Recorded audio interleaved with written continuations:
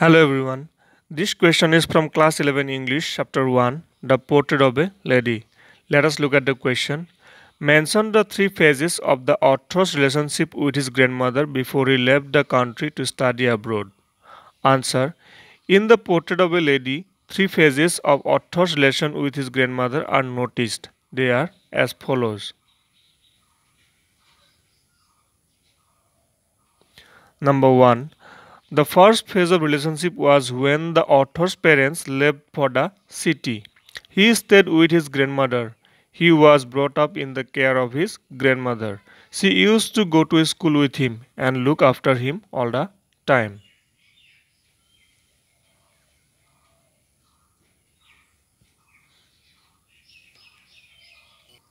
Number 2.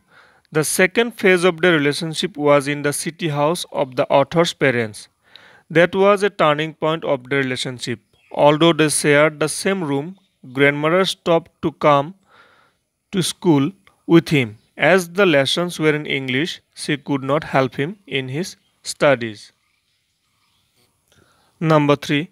The third phase of the relation can be seen when the author went up to the university. He was given a room of his own.